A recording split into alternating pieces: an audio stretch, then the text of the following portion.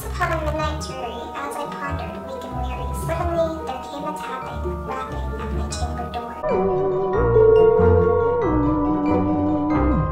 Hi guys, and welcome to the 13 Days of Halloween. Today is day 4, so we are trucking right along. So for today's video, I am doing kind of like a reading list or books to read during the fall time or Halloween time. And I figured I would put this one kind of earlier in the 13 days of October. If you're kind of looking for a book to get you, in the mood for fall and Halloween and just kind of in the spirit, then hopefully one of these books can do the trick for you. So I have most of my books in a huge stack next to me. It's like freaking so heavy. So I am not going to be going in any particular order.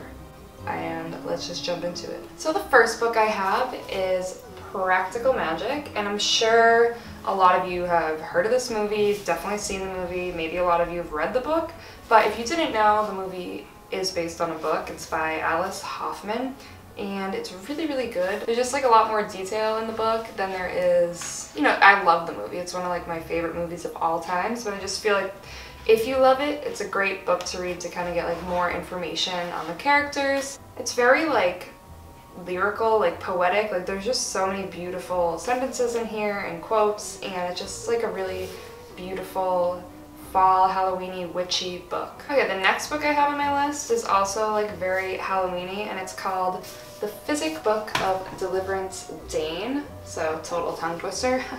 But this book is, I haven't read it in years, but I've always like remembered it as being super good because it has to do with like the Salem witch trials, but it goes back and forth between like modern day and like the late 1600s. And if you know me, I love Salem Mass. And I've always just been very interested in like the Salem witch trials. So this is about a graduate student that is researching the trials and gets more involved than she means to.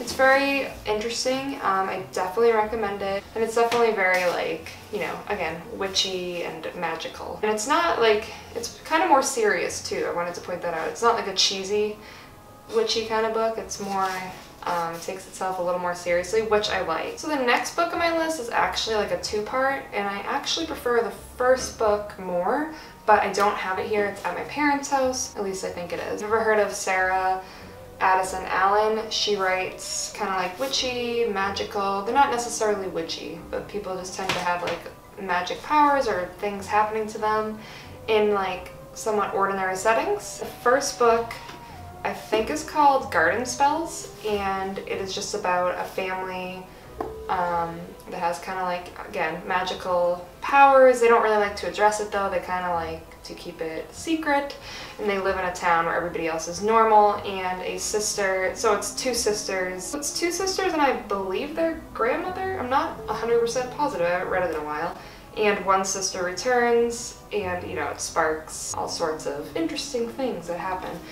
This book was, it takes place in the fall, so there's so much like beautiful fall imagery in here. It just, not as much goes on. It's just a little bit more dull. I thought the first book was more interesting. I loved this book. I loved like the vibes that it gave, so that is why I'm recommending First Frost, and also, like I said, Garden Spells. So if you're gonna read them, read Garden Spells first and then First Frost after, and they're about like the same family in both books. The next book is not like a novel by any means, but it's huge, and it is The Complete Tales and Poems of Edgar Allan Poe, and I've always loved Edgar Allan Poe. We actually have 2 copies of this in our house for some reason. I'm not really sure why. It's just like all of his poems, all of his stories, and he's very, as you guys probably know, like dark, and there's twisted stuff that goes on in his stories and poems. So it's a great time of year to read through at least like some of this to get you kind of in the spirit. The next 2 books I'm going to show you are astrology related because my channel is predominantly astrology. And again, fall is a great time to kind of get into more alternative, or spiritual stuff. So the first book, I've told you guys I like these before, but I will tell you again because they are my 2 favorite astrology books, and I would always highly recommend them. And it's Astrology, A Cosmic Science by Isabel M. Hickey. Just a super in-depth book. It goes all into, complete birth chart information, as you know, opposed to just like the sun sign stuff. Second book, which I'm sure you guys have heard of if you're into astrology, but it's the only astrology book that you'll ever need, and it is by Joanna Martine Woolfolk. I love it though.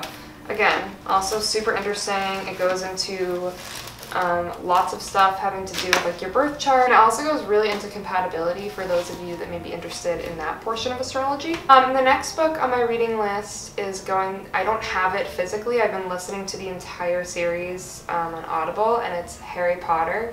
Of course, this is like the perfect time of year. I started listening like back in the late spring, and I'm now on the 7th book, and I love it. I've never listened to them before, so it's really fun. So if you have Audible, I definitely recommend the Harry Potter books.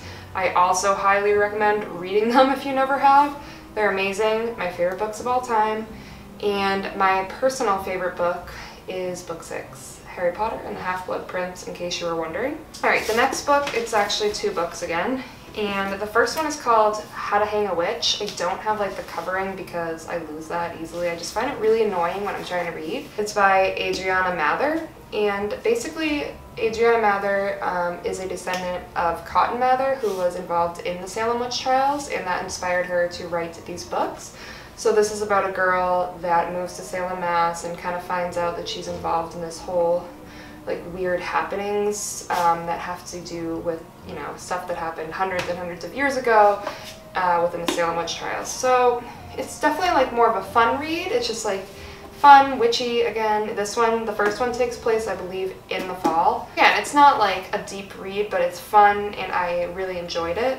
And the second one I am currently reading, and it is Haunting the Deep, again by Adriana Mather, and it's the same characters, it's just like a different scenario, and it takes place in the spring, and it has to do more with like the Titanic. I'm only like a few chapters in, so I can't give you too much information, but I would definitely recommend the first one, and then the second one if you like the first one. So the last book I have here, I just wanted to do like kind of a scary book. This one is just really creepy if you haven't read it, and she writes other books as well. But it's called In a Dark, Dark Wood by Ruth Ware. And basically it's about these people show up. I believe it's a bachelorette party, but it's like in the middle of the woods. It's with people that haven't seen each other in years, they don't really know each other, and like weird stuff starts happening. It's definitely creepy, and there's some really good parts in here. I won't give anything away. It's a good read. You can definitely like read it quickly too, and it's just really like spooky. Okay, so that is my fall/Halloween reading list. I'm kind of torn about my question of the day, so I'm just gonna go ahead and ask 2. My first question is, what is your favorite fall/Halloween reading material, whether it be a book, poems, short stories, magazine, whatever it is, leave it down below. And my second question is, if you have read the Harry Potter books, which one is your favorite? I will see you guys in my next video, and hope you're enjoying the 13 days of Halloween, and I will see you guys tomorrow. So have a good day or night. If you haven't read the short story by Edgar Allan Poe, The Cask of Amontillado, I don't know if I'm saying that right. It's probably embarrassing how wrong I'm saying it. Amontillado? I don't know. I'm an English major too. I was, so this is really pathetic.